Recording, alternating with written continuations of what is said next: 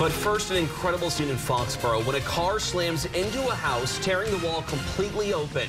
And tonight, we're talking to the homeowner who was in the house when the crash happened. We're also learning more about the driver and what caused him to lose control. Eyewitness News reporter Madeline Wright is in the newsroom with more on our top local story.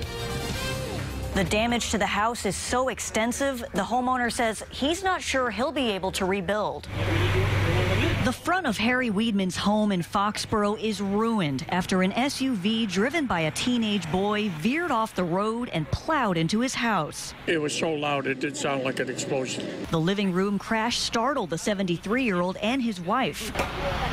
Both were in a different part of the house at the time and escaped injury. As soon as it happened, what did you do?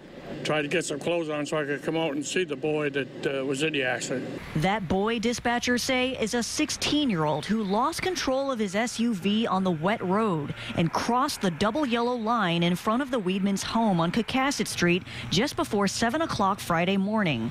You can see the path the vehicle took as it drove onto the front lawn, hit a mailbox, smashed the house, and hit Weidman's SUV before finally coming to rest. Did he say anything when you saw him? Just how sorry he was. Kept saying, I'm sorry, I'm sorry. Amazingly, dispatchers say the teenage driver was not hurt when his car hit the house. In fact, they tell me his parents even picked him up here at the scene and took him to school right after. Weidman says the teen was shaken up after the crash, and so is he. I don't know at this point whether we're going to get a hotel, stay at my brother-in-law's for the evening. Despite being forced out of his home a week before Christmas, Weidman is counting his blessings he and his wife weren't hurt. There's not an awful lot you can do other than positive attitude.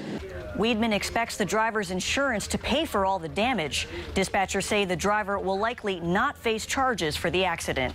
In the newsroom, Madeline Wright, Eyewitness News.